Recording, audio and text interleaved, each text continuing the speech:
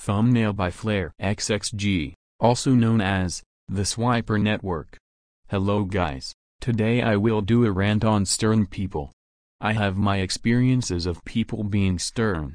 There was one Discord server full of strict rules and stern people. I won't say their names, because that will give them attention.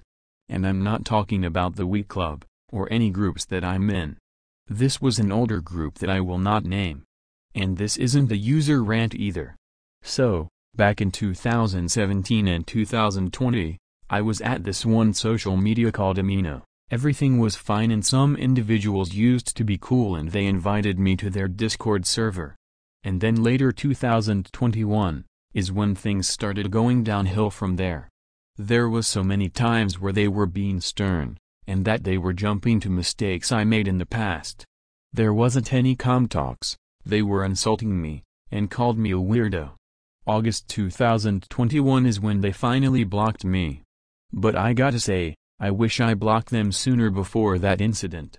Hell, being stern happens not just on social media, it can happen anywhere else. Like home, being at school, and more. There was one time where Dale Souzier the man held the scissors wrong. The teachers were like, hey, that's not how you hold the scissors. Oh my fucking god, that would be embarrassing if that were me. The teachers could have said, it's okay, we'll try again. Let me show you how to hold the scissors. That's more better. Remember guys, if you are stern and jumping into mistakes, that could cause drama, and amplify or instigate drama. Or even making students embarrassed in front of the class. Just show the tutorial calmly instead of yelling.